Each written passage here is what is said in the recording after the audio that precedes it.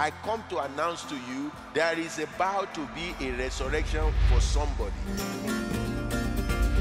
When you don't exercise your faith, it will not be strong. Faith comes by hearing, and hearing by the word of God. We must continue to be hearing the word of God. This is Get Connected with Bishop Israel Ade-Ajala.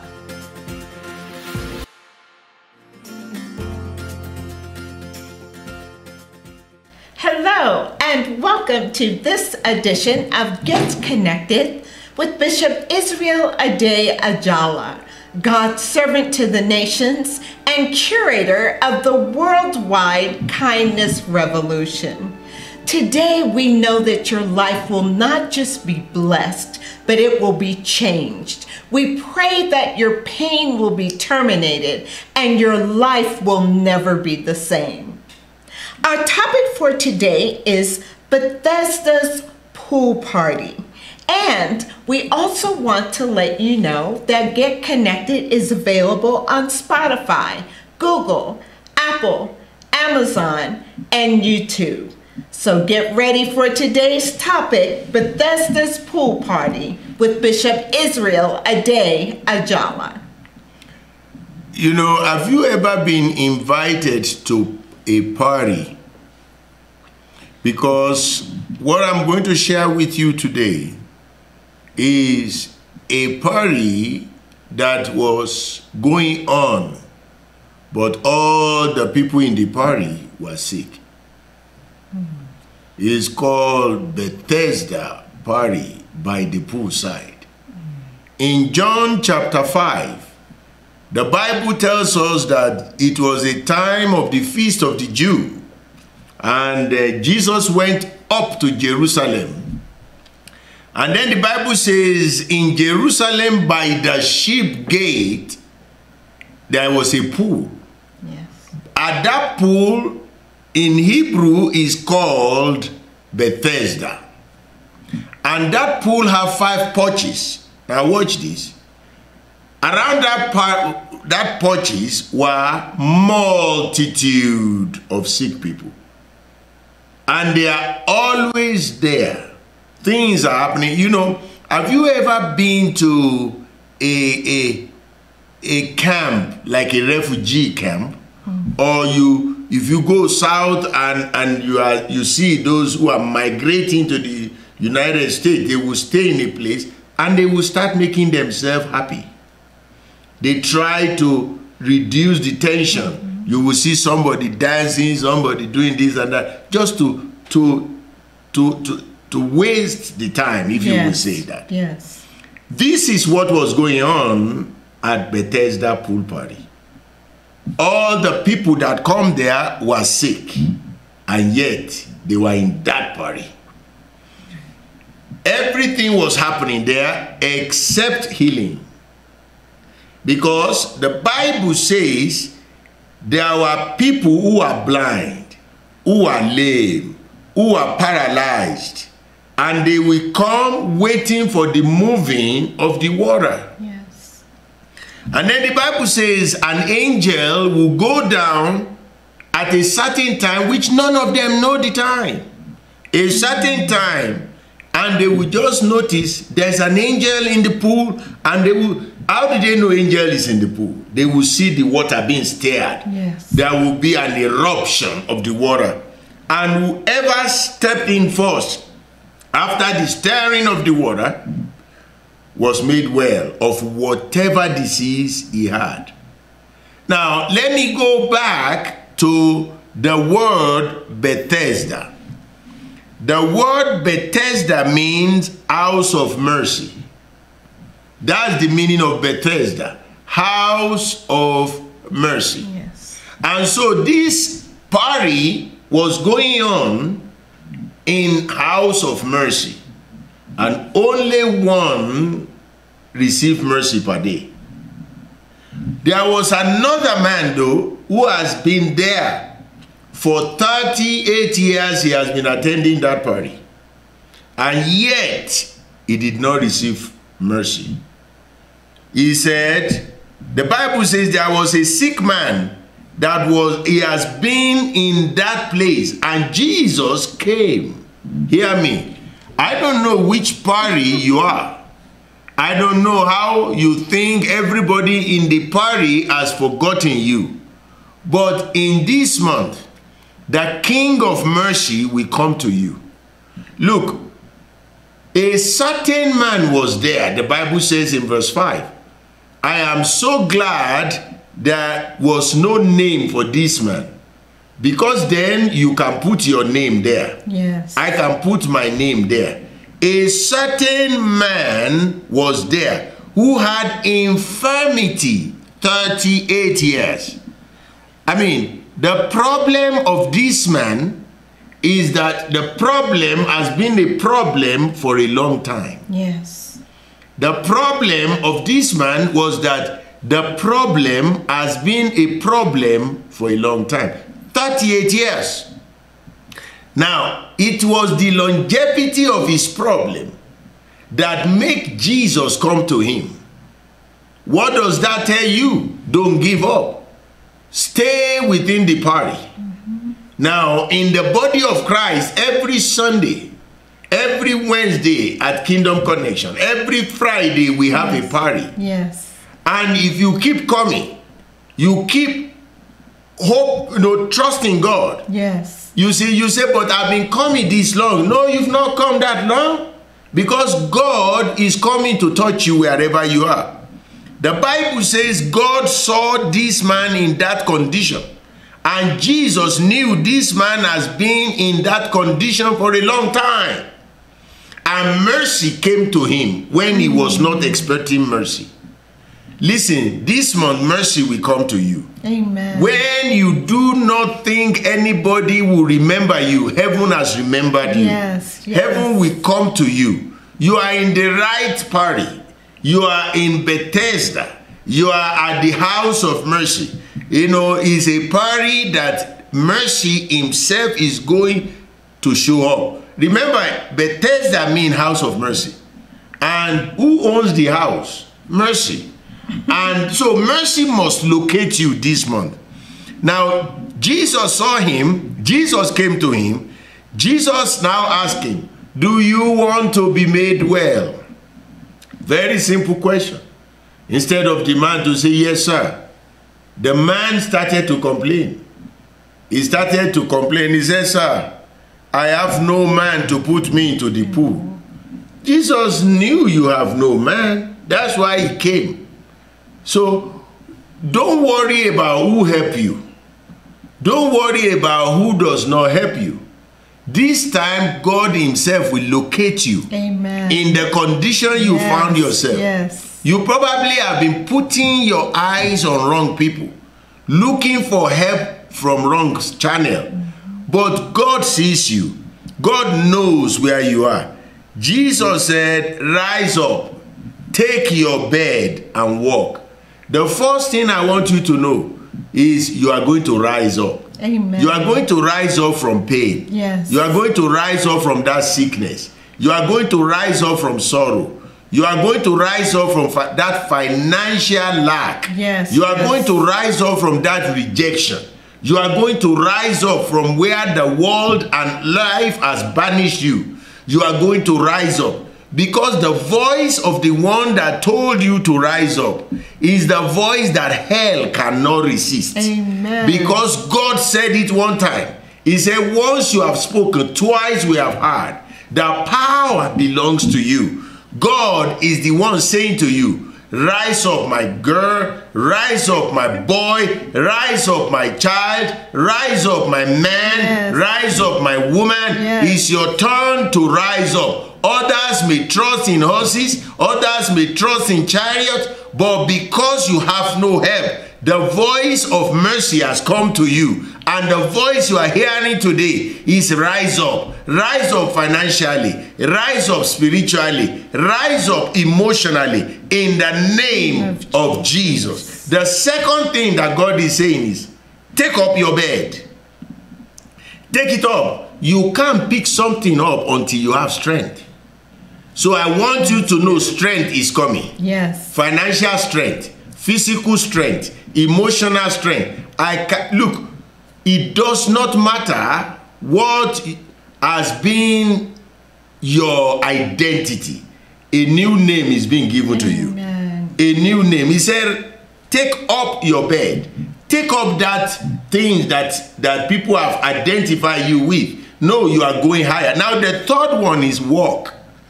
The walk is not marching time. It's moving forward. Yes. I declare in the name of Jesus, you are moving forward. Yes. You are moving forward. Where the life has banished you, you are getting up. Rise up above it.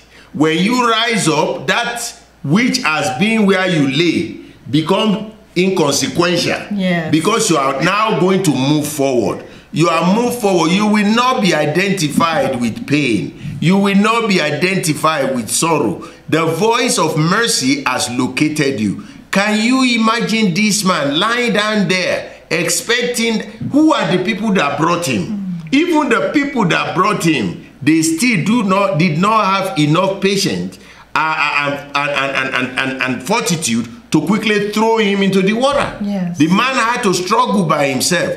Are you the type? Are you the one that is thinking, or you are at that place where you are struggling by yourself?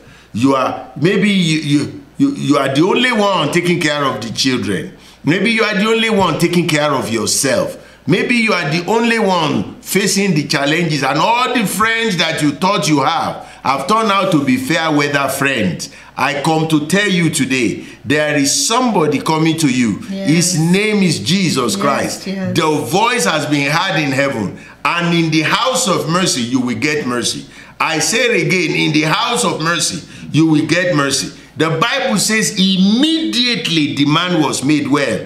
As I am talking now, I declare, receive your healing, receive your deliverance, receive your lifting. Yes. In the mighty name of Jesus. Yes. I say, get up, rise up, begin to move forward in the name of Jesus. I will be right back after this message. Bishop, thank you. Thank you. What a word, Bethesda's pool party. Yes. And Bishop, you said that when we come on Sunday, when we come on Wednesday, when we come on Friday, it's a party. It's and a party. Mercy will meet us there. Yes. Jesus will meet us Yes. there. Well, Bishop, today, I believe that this episode and this program is someone's party who's watching today. And this is your opportunity to receive everything that Bishop said you will receive. Rise up in Jesus' name. Amen. We'll be back after these announcements. Kingdom Connection Christian Center's free food bank is open to all. Our food bank is open every Thursday from 1 p.m. to 5 p.m. We are located at 1391 Oswego Street in Aurora, Colorado. For more information, call 720-859-1737. You are invited to join us for our monthly oil change service on Friday, November 17th at 7 p.m. Along with Bishop Israel Ade-Ajala will be our special guest, Bishop David Bakari from Zaria, Nigeria. You don't want to miss this once-in-a-lifetime ministry event. See you there. To join our text list and receive prophetic declarations from the bishop, service notifications, and links to join our live service and general information, text GRACE to 833-397-1448. Join us on our podcast platforms. Search Get Connected with Bishop Israel Ade-Ajala on Spotify, Apple, Google, Pandora, and Amazon Music Podcasts. Welcome back to Get Connected with Bishop Israel Ade-Ajala. What a powerful, powerful episode and show today. Bethesda's pool party. Bishop, I have heard messages preached for years and years and years on this man of 38 years having that infirmity, can't get in the pool, but I have never heard it like this. Thank you so much. Amen. Bishop, you shared that Bethesda means the house of mercy. Yes. And I love it how you laid it out and said that oftentimes those who have a similar ailment or issue, they will come together and literally be at a party trying to encourage one another in their issue. Well, Bishop, Jesus crashed the party. He came to that man and said that this was his time. Bishop, I believe that there's someone in our listening audience today. It may have been 38 years, it may have been 48 years, however the amount of time, they have been at a party of feeling sorry for themselves, a party for all the friends who said they were friends that have left them. And here they are today, Bishop, by God's sovereignty, hearing your voice, hearing this message.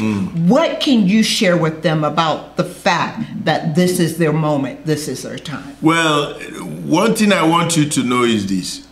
This is our month, or that emphasis of this month is mercy. Yes. Mercy. God wants to show mercy to you. Your voice is being heard in heaven. Amen. Your cry has reached to heavens. Yes. You will not finish this year in sorrow. You will not finish this year in pain. You will finish this year in joy, in good health. Amen. I know people have forgotten you. Even people you have helped when things were going well for you. Now that you are facing challenges, they kind of been drawing back. That's life. That's life. Most of the people that we call our friends are fair weather friends. When things are going well, they are with us. As soon as we hit something on the road and we could no longer do like we used to do, you know, you will just not see them anymore. What do? That is why you see these people congregate together. The lame, the blind, the paralyzed. And because now their expectation is the same. Healing. Listen to me. Even when man has forgotten you, God is not going to forget you. He's coming to you. I want to talk to you specifically, especially those of you that circumstances of life have brought you to this point. It's not because you are lazy. It's not because you don't know what to do. The fact is that you don't have the strength to do it like you used to. You don't have the strength to do it like we used to. You know, a lot of people, sometimes they don't even know what to say. In their effort, to encourage you, they even make your heart to go down further. You don't need to cry. You don't need to sit down. You need to do something. They don't provide you with any strength. You know, especially this man. Somebody brought him to the pool. The Bible says he was a man that had infirmity. We don't know what his infirmity was. Whether he was paralyzed, whether he was... But what we do know is that the infirmity was so severe, he was lying down. He couldn't get up. He couldn't get up. His mind gets up, but his body cannot follow his mind. You know? And have you ever have a situation whereby your mind don't want to do certain things, but your body just could not get up to do it? You don't have the strength. Listen, the strength that created the world is coming to you. Amen. He is mercy. He's coming to you. Listen, the Bible says Jesus saw him lying there. Lying there. And Jesus knew that he already had been in that condition a long time. To me, that is one thing that makes me say, so God knows what I'm going through. God knows what you are going through. God knows about that betrayer. God knows about that issue that you've been going through. God knows about that business, the cheating on that your business that didn't go through. God knows how you get to where you are. God knows where you are. And he loves you enough that he noticed also that others are sharing testimony around you, giving you high five, but they are not even thinking of you. That is the reason why God is coming to you. Do you know it is the longevity of this man's problem that attracted Jesus to him? The Bible says Jesus saw that he has been in that condition a long time. He is probably the one who's been there longest. And others have kind of look at him as, oh, he can do anything anyway. Everybody kind of banish him to that bed. Wherever the life has banished you, the Jesus that I serve will touch you this month. Yes. And things is going to change. Now, the man said, I have no man. And he was correct. I always say, I have no Godfather anywhere, but I have Father God everywhere. Yes, yes. I have no Godfather anywhere. Everywhere I go, I don't have Godfather there. But I am confident that I have Father God there. And Father God represents me there. You may have no man, but hear me, you have the Son of Man. You have the Son of Man. His name is Jesus. He is coming to you. You are going to hear his voice. Now, this is one thing I want you to note. After you've gotten your healing, there will be some people that will still want to know how you did it. They want to know how your circumstance changed. Because, you know, people rather will want you to keep suffering so they can have an object. One of the things that even pastors say it around me without thinking. Oh, we are sending missionary to Africa. I'm an African. I'm an African in their midst. We are all pastors. Yes. Because in their mind, Africans are destitute. And every time they say that, I say, Lord, you that remember the man at 38 years. Yes. You will remember the people of Africa. You will remember them and you will take them out of shame, out of sorrow, out of pain. Some people will just say things without thinking. Yes. Because they're already used to it. They're used to that mindset. You see, you know, oh, he's just from India. Oh, he's just from this. You know, don't let that bother you. Mercy will locate you where you are. Yes. And mercy will lift you up. Now, all the ones who have people to throw them in the waters, we do not hear about them. No. Only the one who had nobody. We are still reading about him today. Yeah. The reason your circumstance is what it is because generation yet unborn will hear about what God is going to do in your life. It is to your own good. Hear me. All things will work together for you. They might think they abandon you. They might think they left you alone. They might think you are not necessary. You are inconsequential. What they don't know is that they are contributing to the sweetness of your story. Yes. They are contributing to the sweetness of your story. Imagine this man now sharing his testimony. God says, my glory I will give to nobody. My glory I will give to nobody. I come to tell you that God will take the glory over your life. Yes. If everyone that has promised me heaven and earth had come true, where I am today, they would have been the one that say, if not for us. But almost all of them, they abandoned me completely. But God did not abandon me. Yes. God that did not abandon me will not abandon you. You will have the last laugh. The devil will not have the last laugh. In your life, you will rise again. In your business, you will rise again. Yes. Hear me. Whenever no one is there to help you, look, remember Psalm 121. I will lift my eyes up unto the hill. Then he asked the question, where does my help come from? Then he answered immediately. He said, my help does not come from man. My help comes from the Lord. The Lord who makes the heaven and the earth. I come to announce to you that the heavens will remember you this month. He will remember that your child. He will remember that your spouse that is sick. You know, you won't be banished to the hospital for the rest of your life. In the mighty name of Jesus.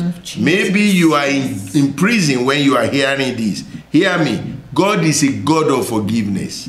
God is a God of another chance. He will give you yet another chance. In the name of Jesus. Maybe somebody walk away from you and you are all alone by yourself. Rejoice. Mercy will locate you in the condition you find yourself. Now, the people that saw this man says, they said, don't you know it's the Sabbath? Who heal you on the Sabbath? Can you imagine? They did not provide help. No help at all. No help at all. And then they saw his condition change. Now they said, it is the Sabbath. Who cure you on the Sabbath? Who make you well on the Sabbath? I would think the Sabbath should be the day that God should be releasing healing. You see, this is the mindset many people bring to church. That's why they don't get their healing. True. They only come for the meeting. They come to show off their clothes. They come to show off their voice. So they want to whoop or whatever they call it. And they want to sing and so that people can clap for them. But they never come with expectation of healing. So they go around with all the same sickness that has been plaguing them year in, year out. Because they've listened to those who say, who heal you on Sabbath. Listen, every time you are going to church, every time, expect God to move in your life. Yes. Expect God to heal you. Expect God to give you a word. Where there is no expectation, there is no visitation. God is in the business of healing. If you go to the church where they say there is no more healing, run for your dear life. Yes. Find another place. Yes. Healing is still going place, yes, still happening. Yes, God is still healing people. Let me pray with you before we go. Father, I thank you for my brothers and sisters who are listening to me. As they are waiting for the stirring of the water in any part of their life, Lord, locate them. Yes, with the mercy of your holy name. Locate them. You that located this man at the Bethesda's pool's party, go and locate my brother, my sister, my friend that are listening to me today, and whatever predicament they are going through, take it out of their life. I prophesy over you. Rise up, take up your bed, and walk in Jesus' name. Amen and amen. Thank you for joining us. This has been a presentation of the radio ministry of Bishop Israel Ade-Ajala. For more information, contact Bishop Israel Ade-Ajala by email at info@kccconline.org or by phone at 720-859-1737.